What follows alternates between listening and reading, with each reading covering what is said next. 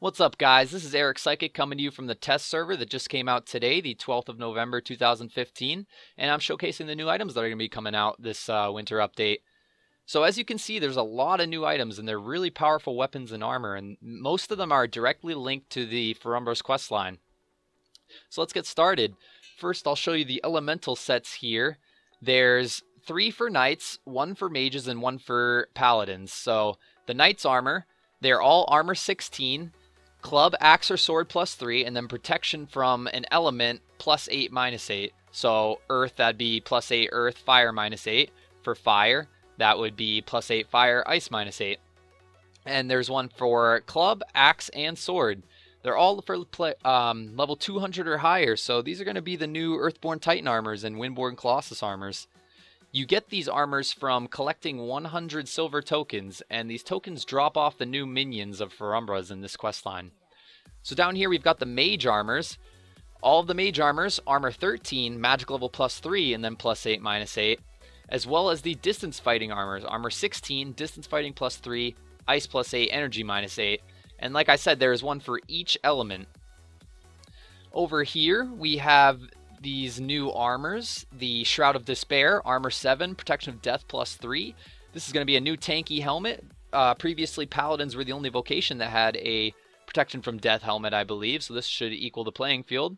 And we've got a Visage of the End Days, which is armor 10. I believe that's equivalent to the demon helmet. Just another replacement.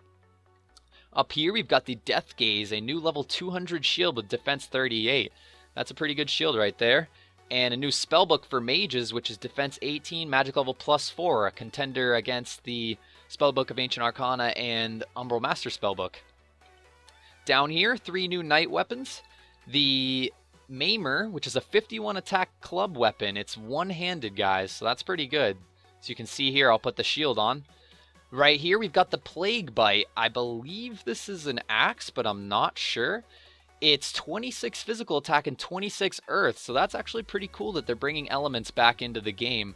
Hopefully these weapons aren't going to be too expensive, though, because I don't know who's going to drop KKs on an earth weapon. It's really only going to be useful for PvP and a few select spawns.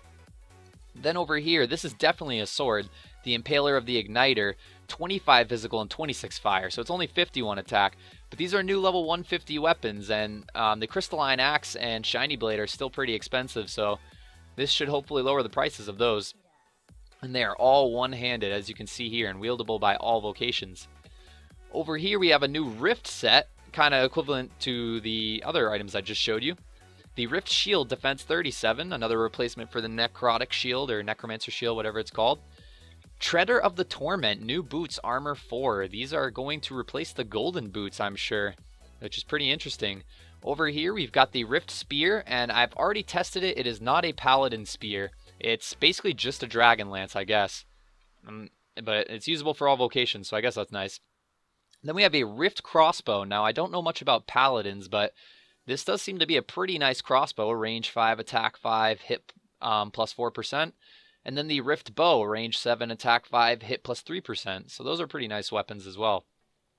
Over here, a new Rod for Druids, which I'll show you guys soon. I'm currently on a Sorcerer, so I can't test it out for you. Then a Ogre Choppa, which is just a basic melee weapon, I guess, dropping off the new Ogres. And an Ogre Clubba, which is basically a Warhammer. So that's pretty neat. Down here, new Rusty Shields and new Rusty Helmets. I'll unrust a couple for you guys right now. I was testing them out earlier. Wow, that was pretty unlucky.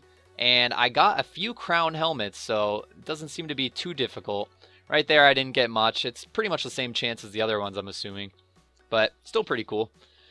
Then over here, we've got the Shaggy Ogre Bags. I assume these drop off the Ogres, and they give a random item every time you use them. Now, I don't know what a rare item would be. You got roasted meat here and raw meat, so it looks like you might be able to cook meat now on a campfire into this roasted meat. I'm not sure. Over here, last but not least, the new Ferumbras items. Now, each of these items has a unique ability, except for the teddy bear, that occurs when you use them. It's speculated that all of them have a cooldown, but no one's sure how long the cooldown is yet. I can say myself that I've used the amulet about 3 or 4 times now. The keg, I think 2 times now. But the staff and boots seem to have a really long cooldown. So I'll show you guys in different clips what these items do. And the teddy bear, of course, just a cool little teddy bear. So that's about it, guys. Somebody just happened to walk by. Next up, I'll show you guys Krailos and the new arena. Alright guys, so first I'm going to show you Krailos because the arena isn't working right now.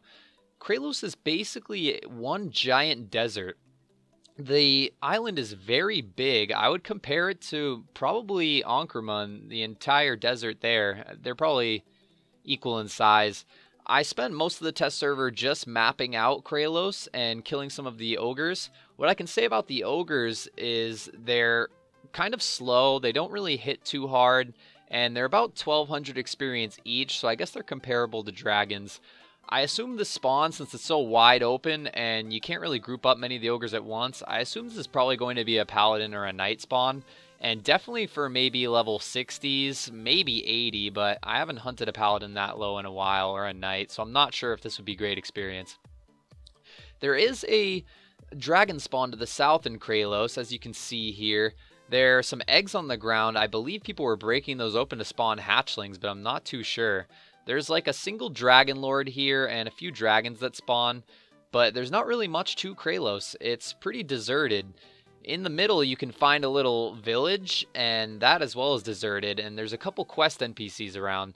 Now, I didn't start any of the quests on Krailos because I don't like to do any of those things until the main game. I don't really like to explore all of the quests on the test server. But Krailos is pretty empty, and hopefully there's more to it if you follow the quest lines. I did go up the southern mountain, which is the only place on the island you can really go up. Alright, I know this is what you guys have actually been waiting for, the new Ferumbras questline. This is a very challenging questline, but it's going to give a ton of great new rewards like what I showed previously in this video. I do have to say though, you need a team to do this quest. You cannot do it alone. If you try to run through here by yourself, this is what's going to happen. Oh, I just got headshot. Wow. I told you. What headshot you? A Hellflare for a 1072 plus 900. Jesus. Really?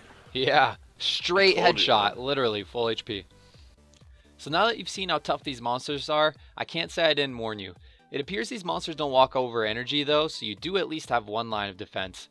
I didn't get to see what elements they were weak to because there was so much going on, but for the most part, avalanches and SDs seem to do the trick. I should probably mention that to get in here, you need to head to the northeast corner of Dyrachia, and then you hand in 30 demonic essence to the NPC to get through the portal.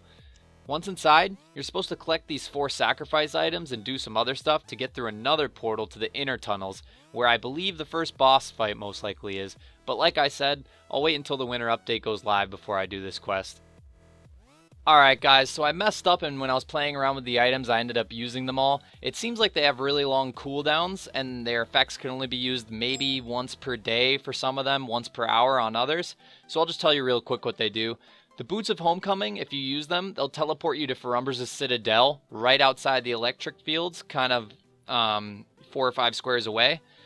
The Teddy Bear doesn't do anything. The Scroll of Ascension turns you into a demon. The Mana Keg creates 10 great mana potions. The Wand is equivalent to a Wand of Defiance for sorcerers of level 65 or higher. I believe it gives +1 magic level 2, but there's a bug not showing the stats. And the Amulet seems to have a random effect. It's healed me for 1000 health before, and other times it just says something has changed, but it doesn't tell you exactly what.